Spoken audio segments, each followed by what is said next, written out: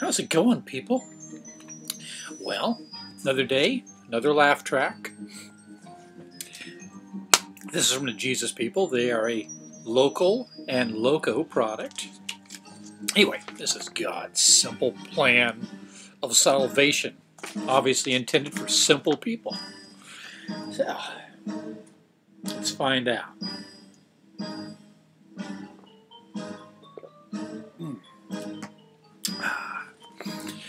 My friend,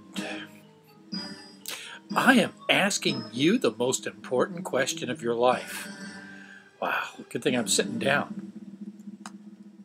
Your joy or your sorrow for all eternity depends upon your answer. The question is, are you saved? It is not a question of how good you are, nor if you are a church member. But are you saved? Damn it.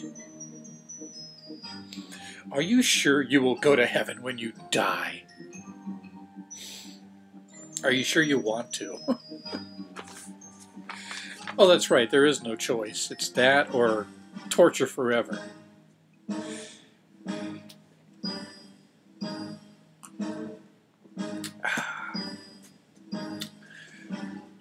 God says in order to go to heaven, you must be born again. My mom's not going to be happy to hear about that, being that she's 73 years old now.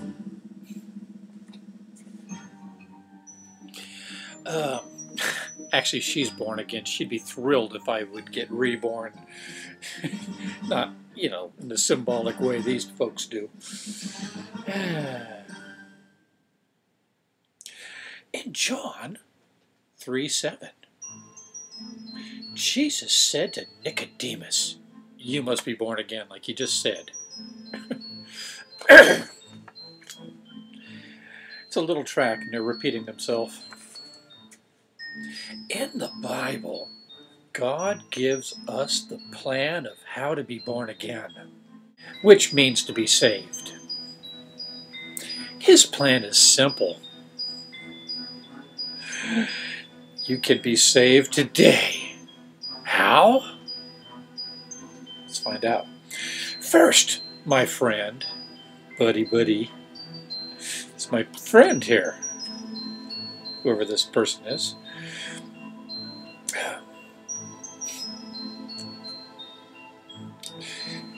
You must realize you are a sinner. Well, at least it's a friend telling me this. For all have sinned and come short of the glory of God. And that comes from Romans 3:23.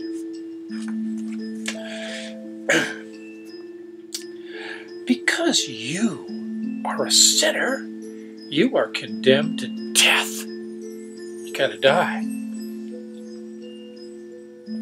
Just like plankton and birds and bees and sycamore trees and all that. Everything dies, and then it's recycling. Kind of like being born again, but not. Yeah, for the wages of sin, and it's here and then it's red lettered. Although I'm noticing their red letters aren't so accurate because they're red lettering Leviticus down here. Are they saying Jesus was in the Old Testament talking? Anyway, for the wages, payment of sin is death. I lost my place already. Yeah, is death.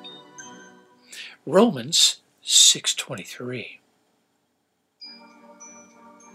This includes eternal separation from God in hell.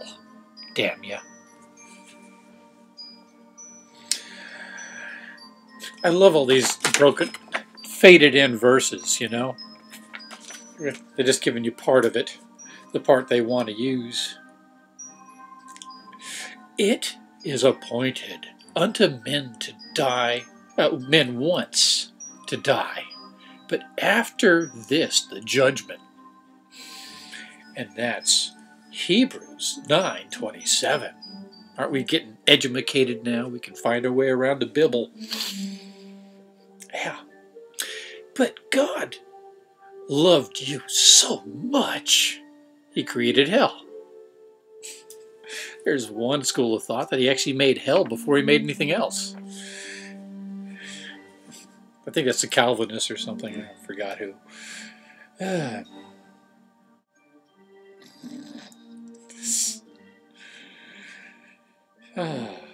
God loved you so much He gave His only begotten Son, Jesus, to bear your sin and die in your place. Because there's got to be blood spilt. It's a pagan thing. It's a primitive way of thinking. Hanging on like an appendix that we don't need anymore.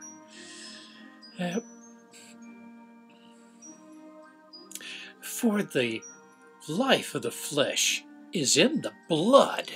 And that's Leviticus 17:11, and it's red-lettered, as if JC said it. In Leviticus. All right. Without shedding of blood, no remission. And they got in parentheses, pardon. In case you don't know what remission is. Then again, you might not know what a pardon is either, especially if you're in Texas. Hebrews 9:22. God commandeth His love toward us. That's sweet. And a little scary. Yeah, I don't want anyone loving me that much.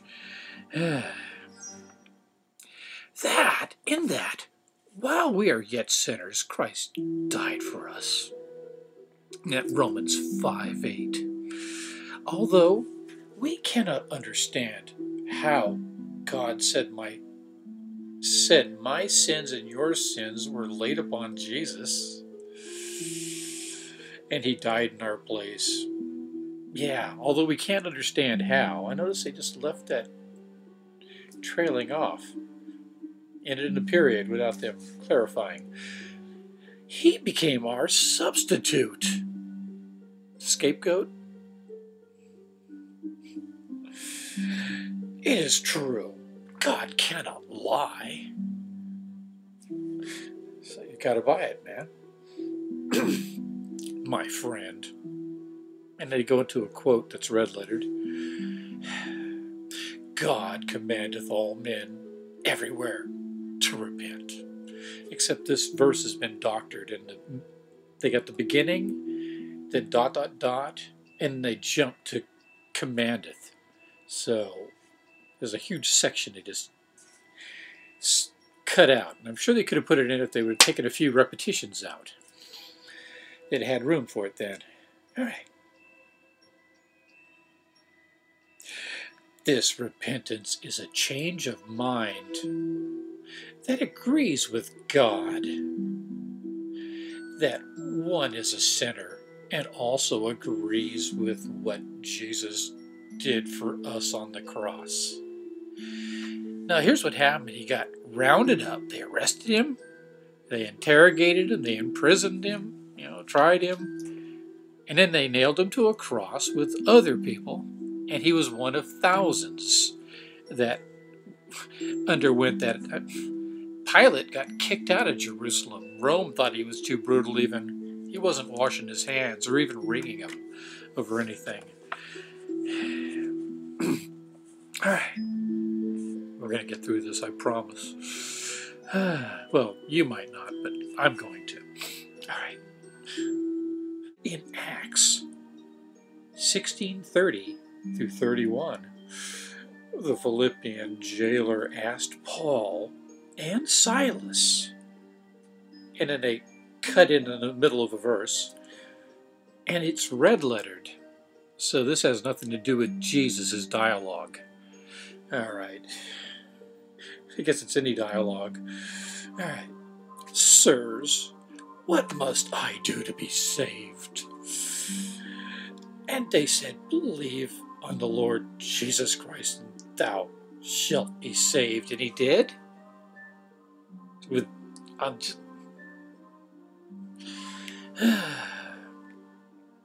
he was a pagan anyway. He was programmed to believe shit like that. Simply believe on him as the one who bore your sin, died in your place, was buried, and whom God resurrected. His resurrection powerfully assures that the believer can claim everlasting life when Jesus is received as Savior. All right, some more red letter. But as many as received him, to them gave he power to become the sons of God. Even to them that believe on his name, and that's John 1:12. But, wait, whosoever includes you. They were talking about you too.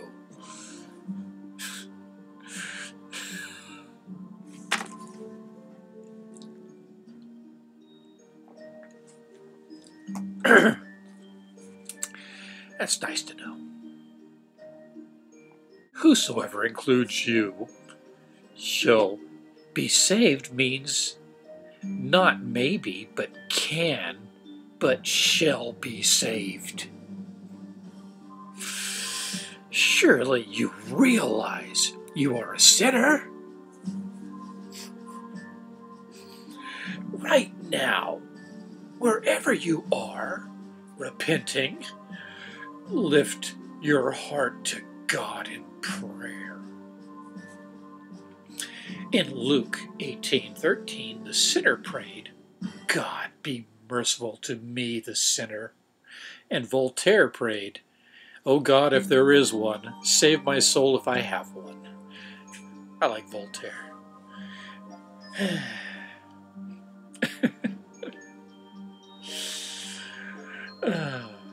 I believe Jesus was my substitute when he died on the cross. I believe he shed his blood. Death, burial, and resurrection were for me.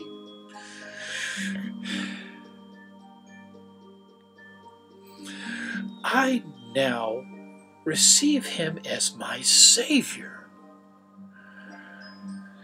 I thank you for your forgiveness of my sins, the gift of salvation, and everlasting life. Because of your merciful grace, amen. Well, that was nice. You know, nice sample prayer in case you don't know how. Just take God at his word and claim his salvation by faith. Nobody see anything wrong with that that sentence there? Take someone at their word, anyone? Because you know God isn't saying anything. It's his earthly representatives. You know, in non-imagination land, formerly known as reality, the real world, you know, where all the real things are happening. Okay.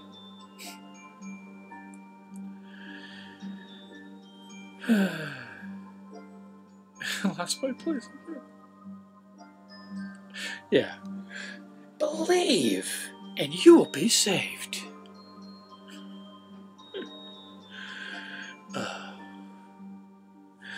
No church, no lodge, no good works can save you. Remember, God does the saving. All of it.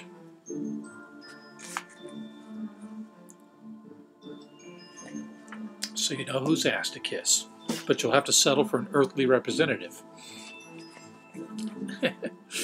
Because they're real. They exist. God's simple plan of salvation is, you are a sinner. Therefore, unless you believe on Jesus, who died in your place, you will spend eternity in hell. If you believe on him as your crucified, buried, and risen Savior, you receive forgiveness for all your sins and his gift of eternal salvation by faith. You say, surely it cannot be that simple. I say, surely you can't be that simple, can you? You can't be that simple, can you? All right. Yes, that's simple. It is scriptural. There's your evidence. It's in a dusty old book of desert fables. So you gotta believe it, because it's tradition. Yeah. If you believe on him,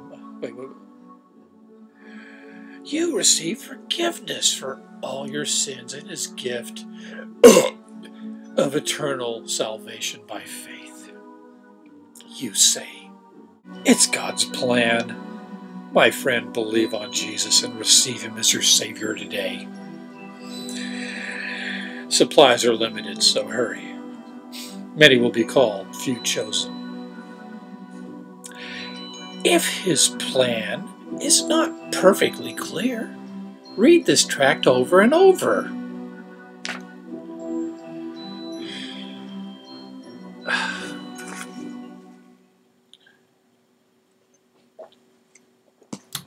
That'll help. Without laying it down until you understand it. It works best with sleep deprivation and fasting and stuff like that. Yeah, that'll make you holy. Your soul is worth more than all the world.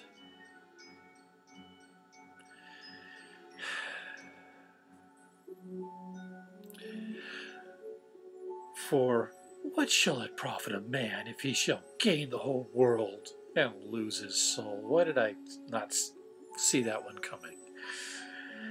Mark 8:36.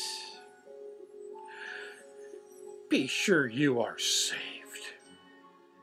If you lose your soul, you miss heaven and lose all. Please, let God save you this very moment.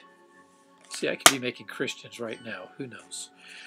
God's power will save you, keep you saved, and enable you to live a victorious life, a victorious Christian life.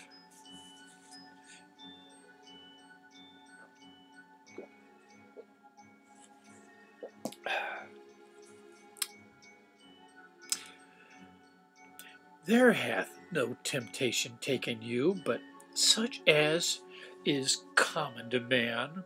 But God is faithful, who will not suffer you to be tempted above that ye are able, but will with the temptation also make a way to escape, that ye may be able to bear it. And that's 1 Corinthians 10:13. Do not trust your feelings. They change. Stand on God's promises.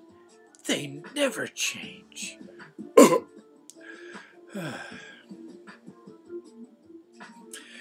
After you are saved,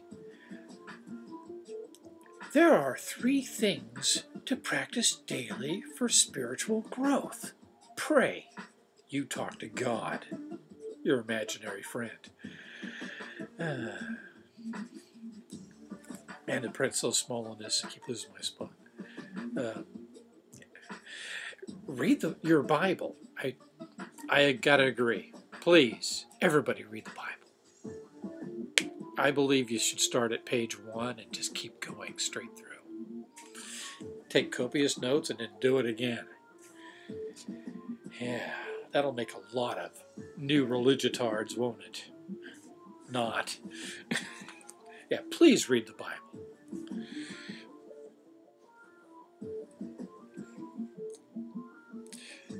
God talks to you in the Bible. Witness. That's the annoying part. You talk for God. And why is that necessary? He can just open the clouds up and hit the PA system, you know, give a worldwide announcement. Hey everybody, I exist. Sorry, I hit the snooze alarm. Another millennium slipped by.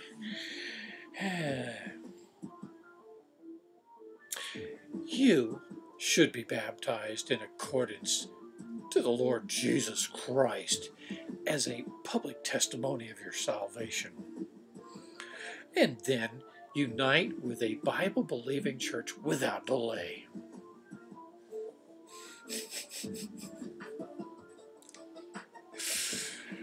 Be not thou therefore ashamed of the testimony of our Lord. That's 2 Timothy 1:8.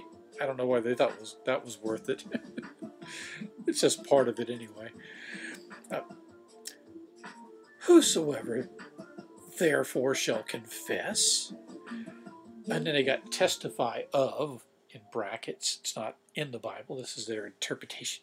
Confess me before men. Yeah, that is a testimony. I've done that. It's humiliating. Him will I confess also before my Father, which is in heaven. He'll pass the word on to Dad. He hasn't taken over the family business just yet. That's Matthew. Oh, Matthew. Wait. Yeah, that's Matthew 10:32. All right, and that's from the Jeebus people. And I will include all this information wherever the information goes. And I hope you learned something. I know that this is a muddle, and I should redo it, like I should redo the last one. But, nah, that's enough. I think I've got more tracks, but I think I'll do some DNC next. So, stay tuned. If you learned something, please share. Peace the fuck out. Have a wonderful, whatever the fuck it is you're having, because don't you hate it when people point? Anyway, bye.